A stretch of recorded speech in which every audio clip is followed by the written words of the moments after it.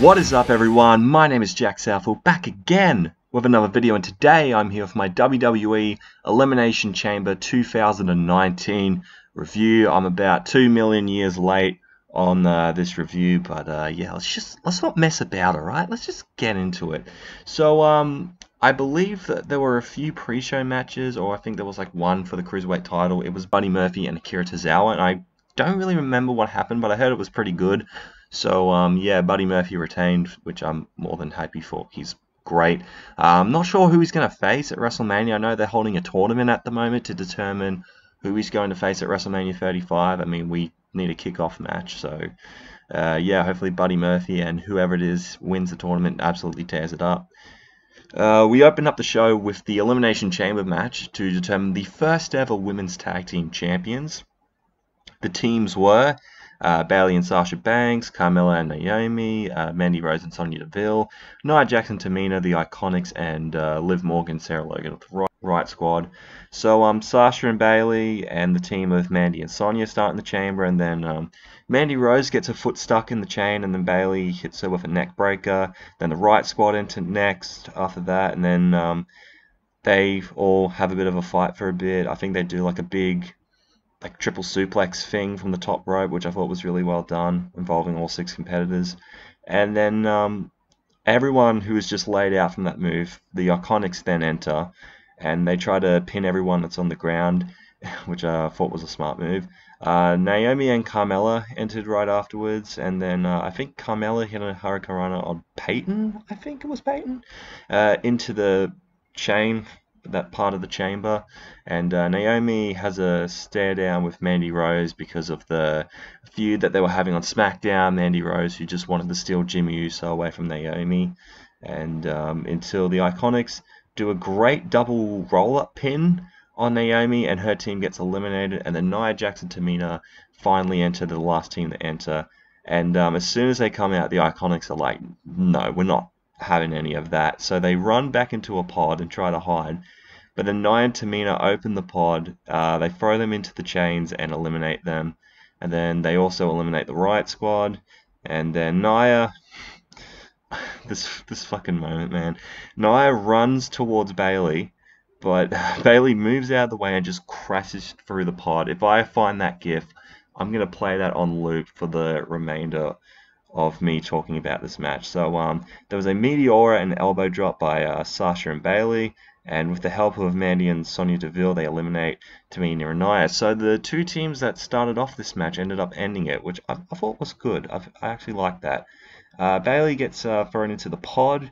Mandy hits her finisher, but then Sasha kicks out. Sonya accidentally spears Mandy Rose, which pretty much cost the team the match, as Sasha locked in the bank statement with her legs due to her arms being hurt at the time to win the women's tag team titles for Bayley as well. So yeah, I believe I predicted that correctly. I know I got a few matches wrong at Elimination Chamber, but I do think I picked this match correctly, and I thought this was actually a pretty solid match. I mean, it was a bit messy in some places, but like overall, I genuinely enjoyed myself with this match.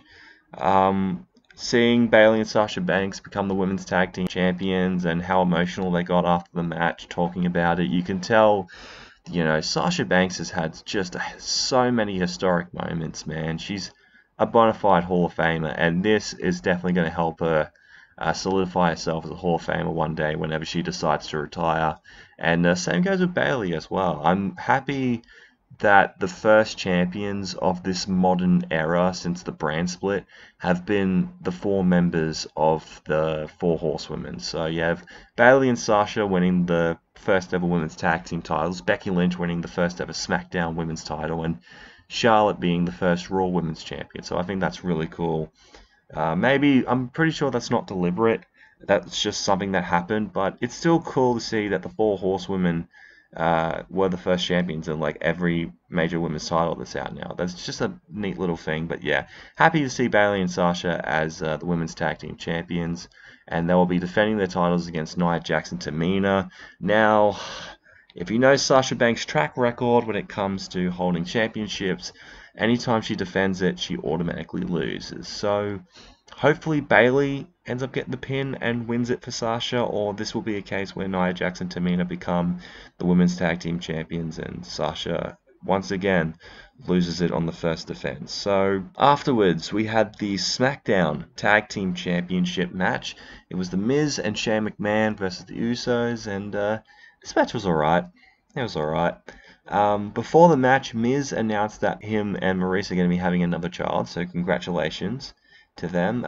During the match, Shane hits a coast to coast on Jimmy, but then Jay catches him with a super kick. Then he hits a splash, but then Miz breaks up the pin. There was a nice springboard axe handle by the Miz. Shane then hits an elbow through the announce table on Jay. That was a crazy spot. Shane has always got to go out of his way to just kill himself. It was ridiculous, man. But then Miz goes for the skull crushing finale, but then Jimmy rolls up the Miz to win the SmackDown Tag Team titles. I was not expecting them to lose this early on. I don't know if I said that in my predictions. I don't think I did. But to see them lose this early, I feel like they would have lost it maybe at Fastlane or a little bit before WrestleMania to set up a feud between the two. But no, they gave it to the Usos early, which I don't have a problem with. The Usos are an incredible team, and they've held the SmackDown Tag Team titles plenty of times. But I don't know. I feel like they gave it to them a little bit early, but who knows? Maybe that could be part of the storyline if they're going to do The Miz versus Shane McMahon at some point, which it looks like they could do. I don't know who they're going to turn heel. Maybe they turn Shane heel, since The Miz just turned babyface, but honestly, man, who knows? It's interesting to see where this team will end up. I'm not sure if they're booked on Fastlane. Yeah, they are booked for a rematch at Fastlane, and if so, I feel like that's going to be the match where one of the members turn on each other and create a bit of hostility between the two. But until then, I'd have to say the match was okay. It wasn't anything that great, but it did its job furthering the storyline between The Miz and Shane McMahon and their fight to become the best tag team in the world. And then we get to the Intercontinental Championship handicap match. It was Bobby Lashley defending his title alongside with Lio Rush versus Finn Bálor. This match didn't really do much for me. Honestly, I thought this was kind of a bit of a letdown because, you know, Finn Bálor and Bobby Lashley can have good matches, and with Lio Rush in the mix, apparently they had like a really good match on Raw for the Intercontinental title, which I feel like I should check out because Lio Rush has a lot of talent with him, man, and so does Bobby Lashley, but I guess like the feud wasn't really clicking that well, and the match didn't really deliver, unfortunately. But yeah, so Finn tries to corner Lio and throws both men out and hits a dive outside. And Finn hits his coup de grace on Lio Rush to win the Intercontinental Championship. And then right after the match, Lashley just full-on slammed Lio Rush out of frustration of losing the Intercontinental title, which I didn't really blame Bobby Lashley at all for. Lio Rush did kind of cost him the match. But yeah, Finn Bálor is the Intercontinental Champion, and obviously they gave the belt to him because they didn't want Lashley looking weak, and they'll probably have a rematch sometime down the line. I think it's at Fastlane. I'm going to check Fastlane again. I think they do have a match. No, they don't have a match announced yet. That's weird. I mean, they should, but whatever. I mean, they probably announced something on Raw this week about it, maybe, since there are a few more matches that need to be filled in for Fastlane. But yeah, bit of a disappointing match, and however, there's nothing wrong with Finn Bálor winning the Intercontinental title, and I hope he does great things with that championship. Next, we have the Raw Women's Championship match between Ronda Rousey and Ruby Riott, and this was just a technical 25-minute 5-star classic. I'm just fucking kidding. It ended in less than 2 minutes with Ronda Rousey making Ruby Riott completely tap out. And you'd think, oh, that was a waste of a match. What was the point of that even? Right after the match, because Charlotte was on commentary throughout the entire thing. Also, Ronda Rousey looked pretty badass in her Sonya Blade inspired attire, since she'll be voicing her in Mortal Kombat 11. And so Charlotte then stares down Ronda. But Becky Lynch, the suspended Becky Lynch, shows up into the crowd. Obviously, she had a WrestleMania main event taken away from her, so she runs into the ring. Well, she hobbles to the ring as her leg still hurt, and completely batters Charlotte with the fucking crutch. It was brutal. And then she hit Ronda with the crutches, and she gets thrown out by security. So yeah, this whole Ronda Rousey, Charlotte Flair, Becky Lynch thing has just been fantastic. I've loved everything about this feud so far. Becky Lynch doing whatever she can to get back that spot, despite the fact that she's been suspended by Vince McMahon, and Charlotte taking it over and all that stuff. It's been very intriguing television for sure, and I was expecting her to show up at Ric Flair's birthday to kind of crash it, but then she got arrested after interfering in some other stuff. So yeah, just Becky Lynch keeps me from not watching wrestling. She's so good, man. She's the man. She's just the man.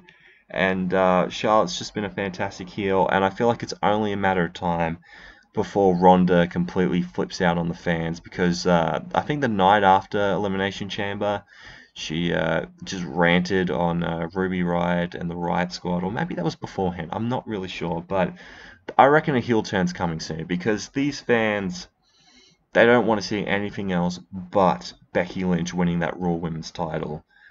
They just won't have it any other way, man. And yeah, just this feud's been great. This feud's been absolutely fantastic. Then we get to a no DQ match between Baron Corbin and Braun Strowman. It could have been so much better. I mean, Baron Corbin is just the most uninteresting, lamest character in WWE. And Braun Strowman, I don't know what's happened to him. He hasn't really felt the same for the last few months. It feels like he's been really mid-cardish and not really the crazy Braun Strowman that like flips over an entire arena or something like that. You know, the Braun Strowman we all know and love. But yeah, Strowman snaps Corbin's kendo stick, and Corbin then throws an office chair at Braun, but he completely no-sells it. And he rams Baron through a table into the corner, which was great. And then Drew McIntyre and Bobby Lashley interfere and smack Braun with a couple of chairs. And the ending, which I thought was really cool, actually. I did like the ending of this no DQ match. Baron, Lashley, and Drew then triple powerbomb Braun, Shield style, through two tables, and Baron wins. I don't even want to talk about this match anymore. It's just Baron Corbin's just shit. I'm now starting to see why Billy fucking hates Baron Corbin so much. He's just so boring, man. There's nothing interesting about him at all, and I just hope Braun Strowman just kills him, or Kurt Angle. Like, if we're gonna see Braun and Kurt at WrestleMania against this chump and Lashley and McIntyre, man, that's just lame, personally. Before we talk about the main event, which was anything but lame, Lacey Evans walks out, and that's it. She just walks out, which is now her thing. She just interrupts at random points of the show and just walks out. It's so fucking stupid. I mean, if this is their way of like gaining heat, then I guess it's working, but it's just dumb, man. What does Lacey Evans... I can't speak. What does Lacey Evans do? She just walks out and that's it. Wow. Awesome. Hopefully she does get into the ring at some point, because she's not that bad of a wrestler from what I've seen in NXT. She could actually be pretty damn good. But yeah, this gimmick is just fucking not doing anything for me. Just walking out there like an idiot and not even competing. It's just stupid. But then we get to the main event. The WWE Championship Elimination Chamber match.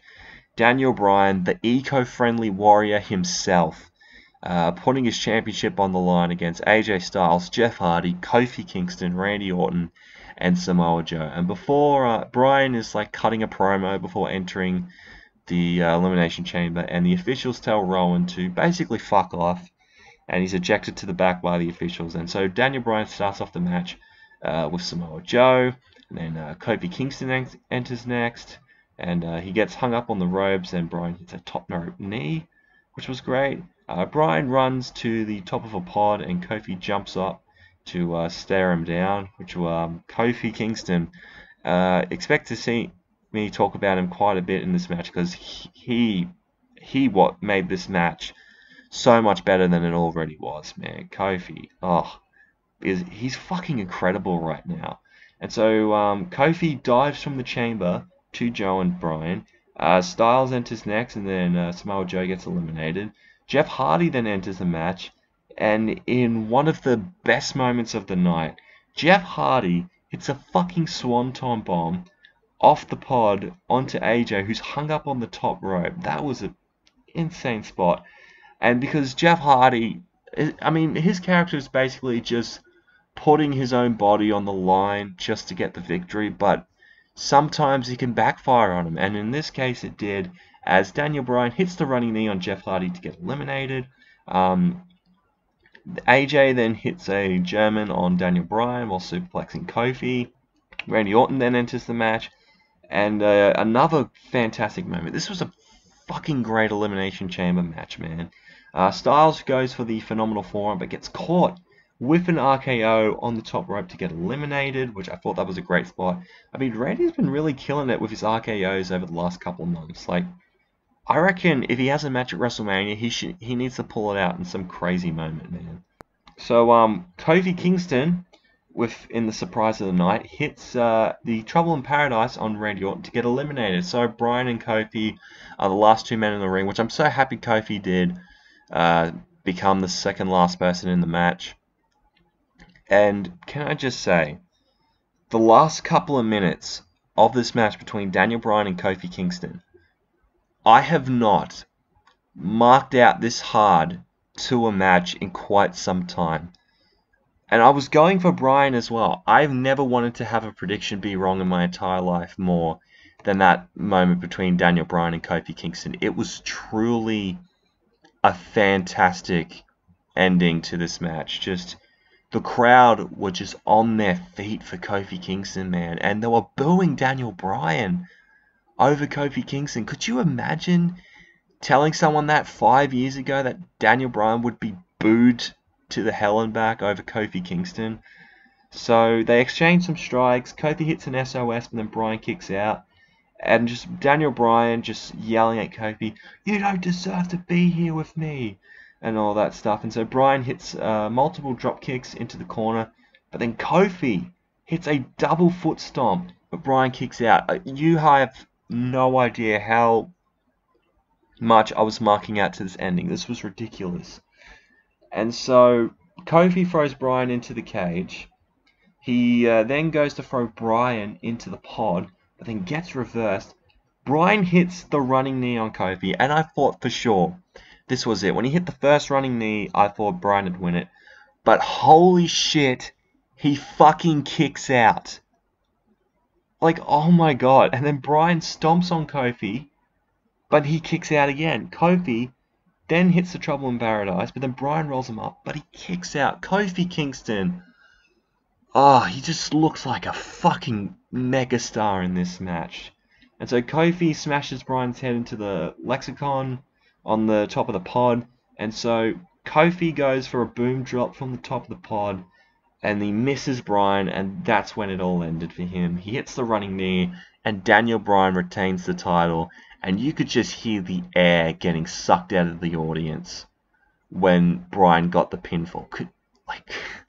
5 years ago, Daniel Bryan faced Randy Orton, and when he lost to Randy Orton, the air got sucked out of that place. I remember watching that pay-per-view and just feeling so bummed out that Daniel Bryan lost.